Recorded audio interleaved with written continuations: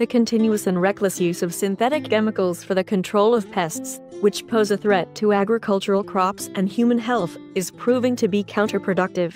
Apart from engendering widespread ecological disorders, pesticides have contributed to the emergence of a new breed of chemical-resistant, highly lethal superbugs. According to a recent study by the Food and Agriculture Organization FAO, more than 300 species of agricultural pests have developed resistance to a wide range of potent chemicals. Not to be left behind are the disease-spreading pests, about 100 species of which have become immune to a variety of insecticides now in use. One glaring disadvantage of pesticides application is that, while destroying harmful pests, they also wipe out many useful non-targeted organisms, which keep the growth of the pest population in check. This results in what agroecologists call the treadmill syndrome. Because of their tremendous breeding potential and genetic diversity, many pests are known to withstand synthetic chemicals and bear offspring with a built-in resistance to pesticides. The havoc that the treadmill syndrome can bring about is well illustrated by what happened to cotton farmers in Central America. In the early 1940s, basking in the glory of chemical-based intensive agriculture, the farmers avidly took to pesticides as a sure measure to boost crop yield. The insecticide was applied 8 times a year in the mid-1940s, rising to 28 in a season in the mid-1950s, following the sudden proliferation of 3 new varieties of chemical-resistant pests.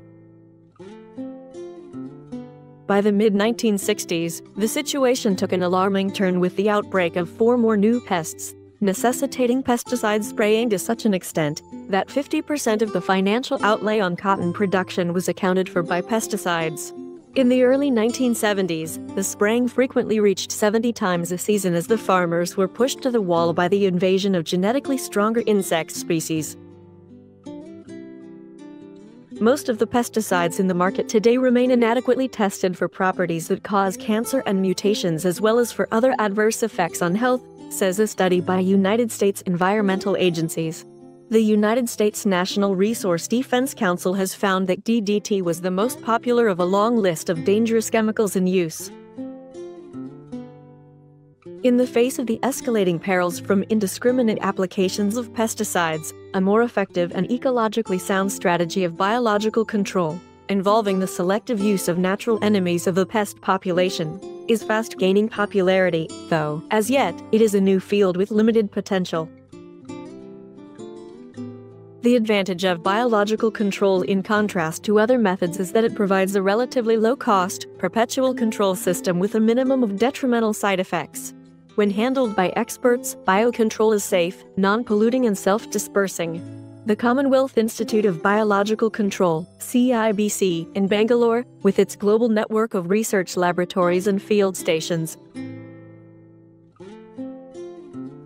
is one of the most active, non-commercial research agencies engaged in pest control by setting natural predators against parasites. CIBC also serves as a clearinghouse for the export and import of biological agents for pest control worldwide. CIBC successfully used a seed-feeding weevil, native to Mexico, to control the obnoxious Parthenium weed, known to exert devious influence on agriculture and human health in both India and Australia.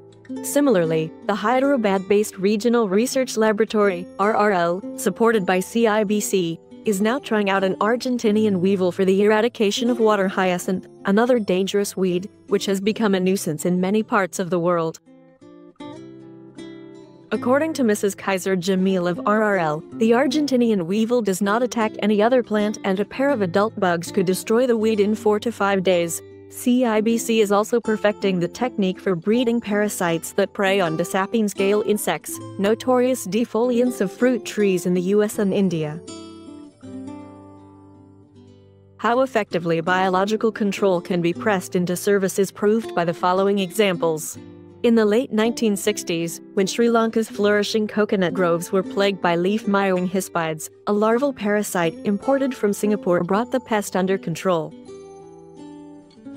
A natural predator indigenous to India, Neodomycia sangolani, was found useful in controlling the Rhodes grass scale insect that was devouring forage grass in many parts of the US.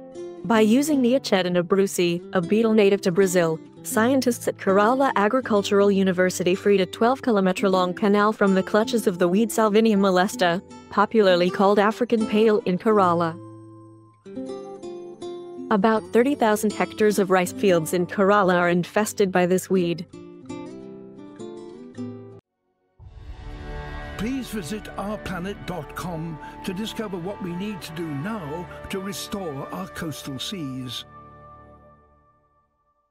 I can hear the whole